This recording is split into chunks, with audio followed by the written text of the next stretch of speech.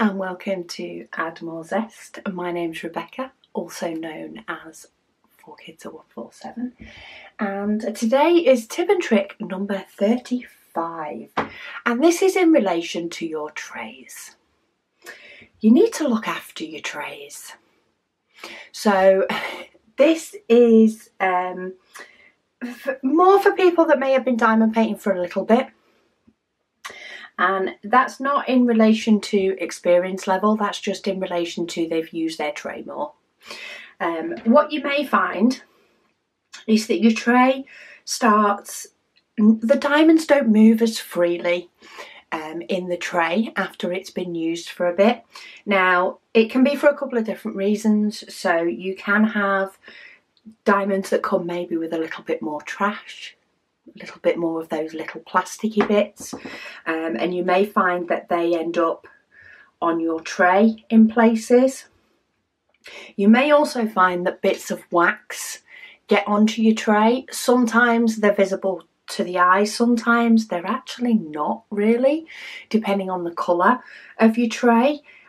Sometimes there's just that residue of wax, whether it be from, let me grab a pen, whether it be from you having a row of diamonds and you using your pen to like scoot the diamonds together a bit or move them down. So sometimes once you've shaken your tray, you know, I like to scoot my diamonds up a little bit so that they're all together really near to the painting. Maybe that you've had the odd diamond that's the wrong way up and you're trying to flick it over so that you can pick it up. Things like that can end up with little bits of residue. I think I've got a few on the back of this one actually. A few bits of glue dots they look like. But you can just find that some of your diamonds don't move as freely as you remember them moving before. Yeah, your tray needs a clean, people. That's what it is. Your tray just needs a little bit of a clean up.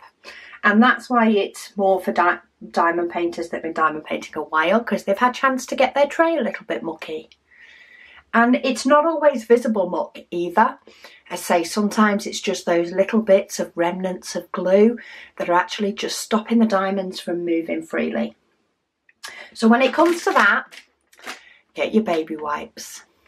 Whether you have babies or not. My youngest is 17. I still need a pack of baby wipes in my house. They're very handy for many things, but they're extremely handy for cleaning your tray. And my trays do need a clean. So I'm just quite simply wiping over them. I am going to try and wipe over these back bits as well, because I think that's glue dot residue. I was trying to work out if this tray is one where the printer had picked something up, and that's why it was in. Because every now and then I you know, if a tray doesn't print quite properly on the printer, it becomes my tray rather than being sold. This one's got a little tiny yellow residue from yellow filament, so it became my tray.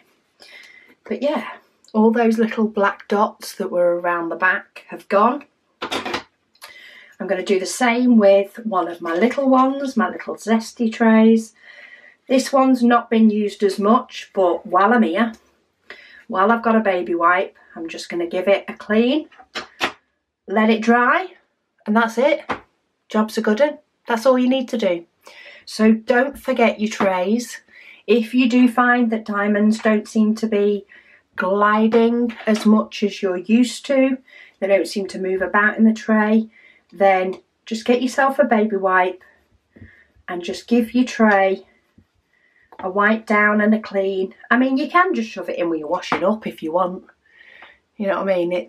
It'll cope with a good old dishwash. And let it dry.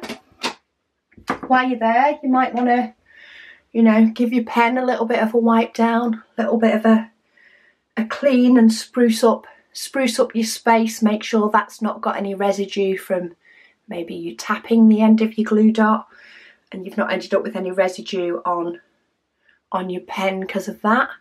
But yeah, today's tip and trick: give your space your diamond painting space, and I'm going to do a little bit of my table while I'm here, because I've just spotted some of it is, that one is a scratch, but the other bits weren't.